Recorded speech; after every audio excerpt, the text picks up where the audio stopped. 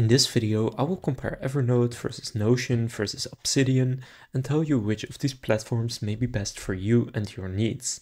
So all of them have free options available, and there are also paid plans available. Now I'll just share with you which one I would use depending on what you want to spend, and just overall which one is best for each specific need. So first of all, let's go over what they do exactly and who they are for. So Evernote is a tool that will help you with creating wikis, a planner, documents, class notes, research, journaling, writing out your thoughts, creating a task list, and creating meeting notes.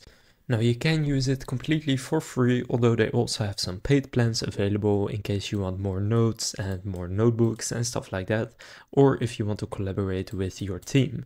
However, if you do want to collaborate with other people, then I would personally go with Notion, because here you can do that completely for free, and Notion doesn't have some really advanced features, but you can also create wikis, documents, projects, they have an AI, they have a calendar, and sites. So if you want to create sites and use a calendar, then Notion may be best for you.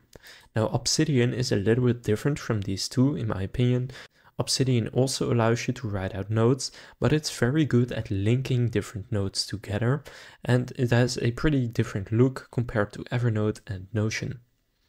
Now you can also graph stuff out like you can see right here. So you have philosophy, it's linked to books and all of this stuff, but then this is linked to Rene Descartes and a lot of other things. So basically you can create a graph like that. Now you can also create a canvas. You have a bunch of plugins that you can download. And basically it is really good for taking notes, but only for personal notes in my opinion. Now in terms of pricing on Obsidian, you have the free plan and the commercial. Now for most people the free plan will be more than enough. But if you want to use it with other people, you want to get the commercial plan at 50 USD per user per year. But if you are looking for a free personal note-taking app, I would go with Obsidian. Now, if you are looking for a tool to take notes along with other people and collaborate, then I would go with Notion. And also if you are looking for a tool for your personal notes, but you also want to use the AI, calendar, and maybe even some sites, then I would again go with Notion. And if you want to create just personal notes and you don't want to collaborate, and especially if you do want to create class notes, then I would go with Evernote.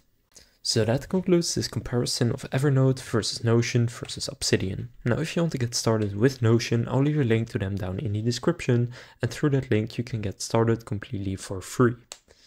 If this comparison was helpful, please consider leaving a like and subscribing to my channel. And with that being said, I will see you in the next video.